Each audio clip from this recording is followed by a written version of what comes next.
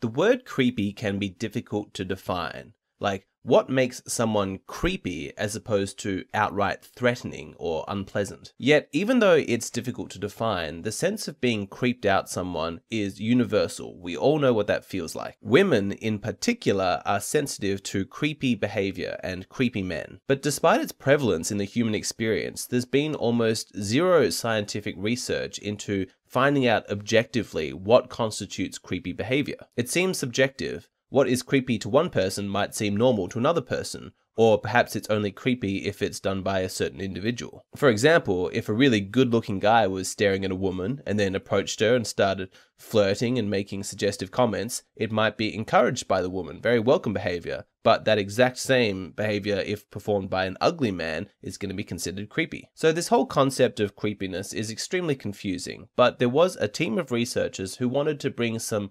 objectivity to the concept. Their study was called On the Nature of Creepiness, and this study featured 1,341 participants from around the world. The study gave them hypothetical situations, posed various behaviors or attributes, and got the participants to rank them in order of least creepy to most creepy. In the end, after looking at all of the data, they discovered the 7 rules of creepiness, and we're going to go through those 7 rules in this video. But before we get to that, let's look at some of the other interesting findings from this study. The first thing is that men are much more likely to be considered creepy than women are, by a factor of about 20. 95.3% of our respondents thought that creepy people were much more likely to be males than females. Another consistent finding was that people who are considered creepy are not socially clued in enough to be aware of how they're coming across to others. In response to the question, do most creepy people know that they're creepy, the responses were 8.6% yes, 59.4% no, and 32% unsure,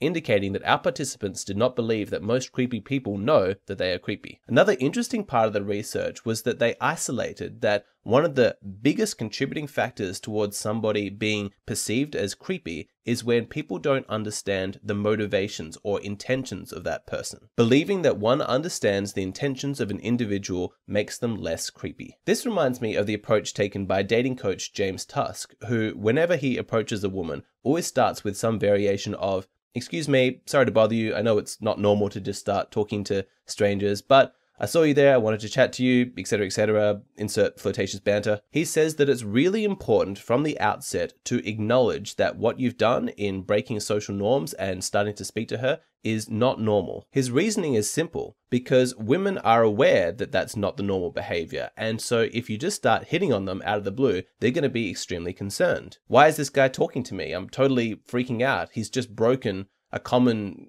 convention of social behavior. Does he not understand social norms? Is a guy who's this out of touch with reality and what's appropriate potentially dangerous? It's these questions, it's the uncertainty and the ambiguity that creates the perception of creepiness. Reading directly from the study, consequently, the feeling of being creeped out is unpleasant. It would be considered rude and embarrassing to run away from an odd person who has done nothing overtly threatening, but on the other hand, it would be perilous to ignore your intuition and remain in an interaction that is dangerous.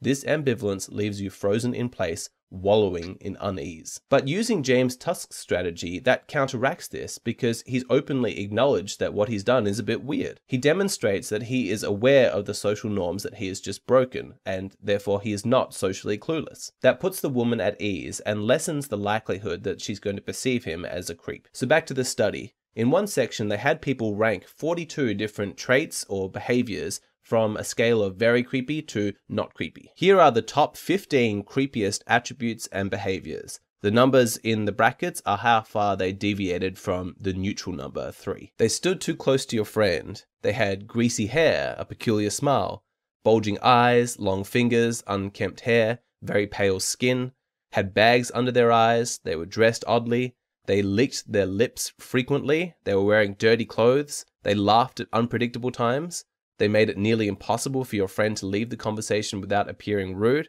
and they relentlessly steered the conversation towards one topic. Those are the 15 creepiest behaviors and attributes, and you'll notice that a lot of them had to do with appearance. And I've spoken about this before, it's called the devil effect, that when we negatively perceive someone's appearance, we think that they're ugly, we're more likely to automatically assign other negative traits to that person. I think that this is very uncomfortable for society to acknowledge this because We like to pretend that every person is born equal, but I'm a biology guy, and I think that we massively underestimate the importance of genetics. I think that there is a massive discrimination against ugly people, both men and women, and this list of creepy attributes that reinforces that. Those are just the 15 top scoring attributes. I'm going to show you the other 29 now, and you can see where they all rank based on the number inside the bracket. Remember, neutral was 3, so the higher the number, the creepier it is. So just take a moment, have a look there, scan to see if there's anything that you find interesting. For anyone who wants to do a deeper look into this table and in fact the whole study, I'll put a link in the description box below. You can check it out for yourself. As you can see, some of the other high scoring ones were watching someone, asking for pictures, steering the conversation towards sex. Too much interest in sex and sexual topics was actually frequently mentioned in the study as an indicator of creepiness. In fact, being a sex shop owner was listed as the 3rd creepiest job that you can have. Here is a full list of professions ranked from creepiest to least creepy. As you can see, clown is the creepiest. There's no real surprises there. People are also creeped out by professions that have to do with death. So you can see taxidermist at the top there, along with funeral director. So just have a look at the list yourself, see if you can find your job. It's pretty interesting. I think obviously the biggest takeaway here is that if you don't want to be perceived as creepy, you need to become a meteorologist. It's such a weirdly specific profession for them to have tested for. So after collating all of the data, the researchers established the 7 rules of creepiness, and we're going to go through them now. Number 1, they make us fearful and anxious.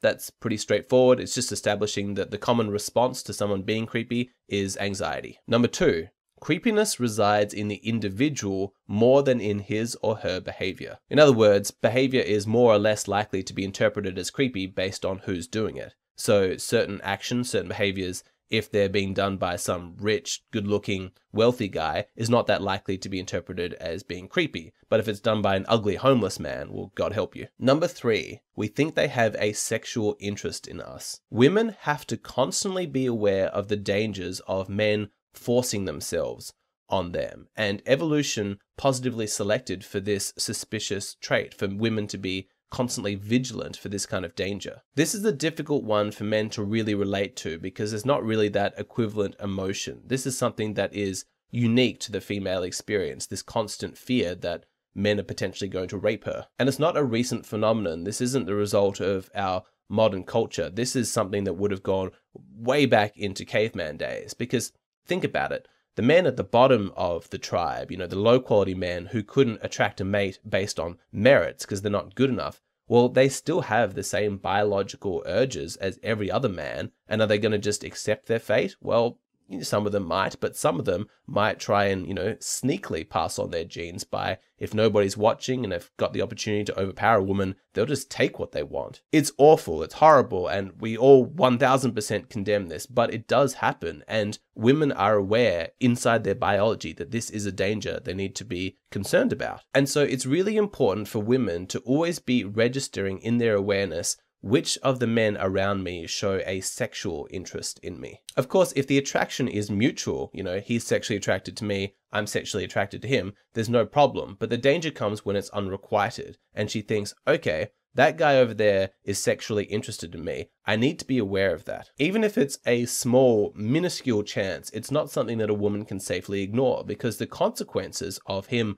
forcing himself on her are just so terrible that she needs to be vigilant. That's where this perception of creepiness is useful. When something just registers, there's something slightly off here, it's that thing telling you, pay attention, something might be going on here. Number 4, they are creepy when they exhibit multiple symptoms of creepiness rather than just one. In other words, it's difficult to say whether one specific behavior or attribute makes somebody creepy, but it's the combination, lots of them working together, that's more likely to contribute to that perception. Number 5, the expected intimacy and frequency of interaction with the person moderates perceptions of creepiness. This one I find really, really interesting, and it reminds me of the advice that the pickup artists would give young guys back in the early 2000s when they'd say, If you go up to a girl in a club, always say to her, "Hey, I have to get back to my friends in just a minute," and then start talking to her. This was a conscious strategy, like a line that guys would use specifically to guard against the fear that women would have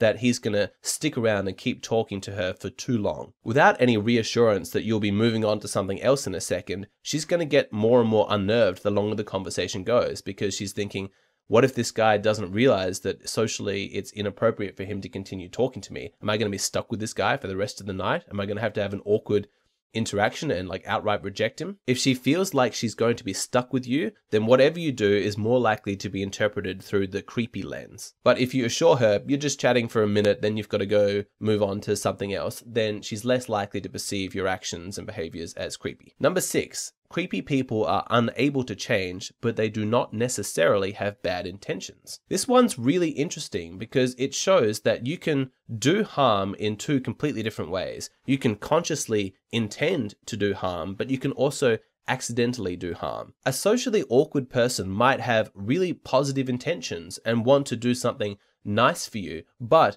in their awkwardness, they might inadvertently be harming you. They could be occupying your time or making you associate with them, and everyone around them is going to perceive them to be uncool because they're talking with you. But it's interesting to register that having good intentions is not a protection against being perceived as being creepy. You can wish the best for everybody and only want good things for people, but if you're not reading the social cues correctly, you can still be creepy. Which brings us to our final rule, number 7. People who follow social rules of behavior are not perceived as creepy. That right there is your biggest protection against ever having that label creep applied to you. Understand what is socially appropriate, what are the social rules, and then follow them. Remember back in school when there was that one kid in the class who just didn't get it? They just never socially attuned to what was appropriate, and it made them an outcast. Nobody wanted to spend time with that kid. You often find this with children who don't have any brothers and sisters because in their home life, they never really practiced socialization with other children, and so they're not aware of what's socially appropriate or not. In my private consultations, whenever a guy asks me, how do I get a girlfriend? You know, they're not having any success in the dating market. One of the first questions I ask them is, what is your social circle like? How many male friends do you have? How many female friends do you have? It's really important because women will not tolerate a man who is socially awkward.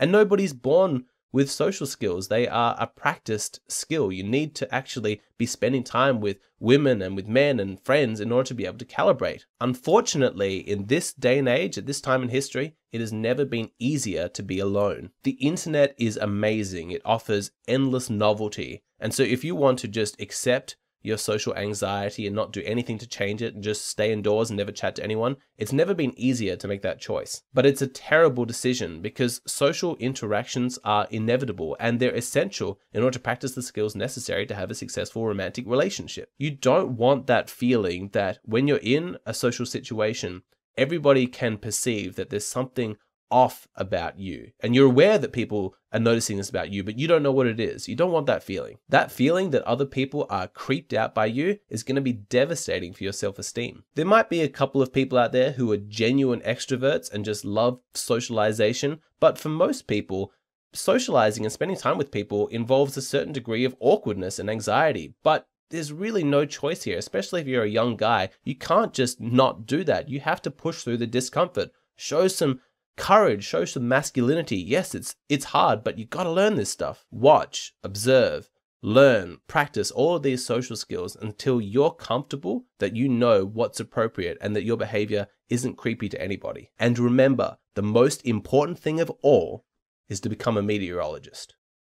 Is there a limit to the human potential? Should you be worried about hypergamy? And how do you get over the disadvantage of being short?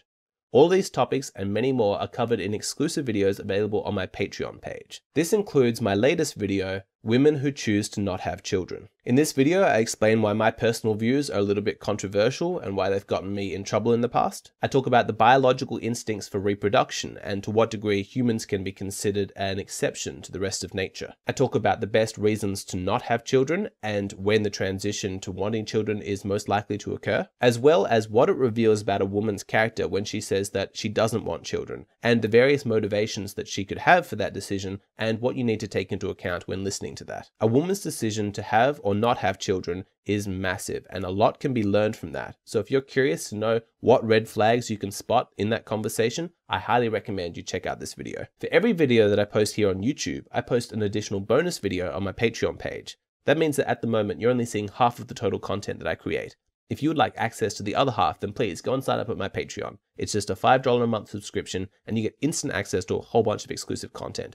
It's a wonderful way to support the channel, and I would love to see you over there.